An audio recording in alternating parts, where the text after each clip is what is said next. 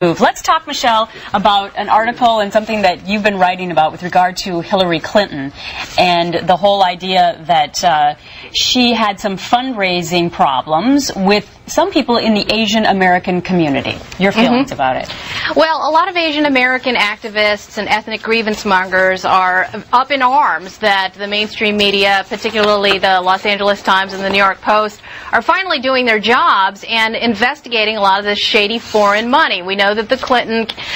family has a long history of weird sources of China funds and campaign finance shenanigans, and it's happening with this latest Hillary presidential campaign as well. And I'm just sick of a lot of my fellow Asian Americans playing the race card here when, in fact, there's a very good reason that we should be questioning dishwashers giving maximum amounts of money, people who can't even speak English, don't know who Hillary Clinton is, or can't simply be found.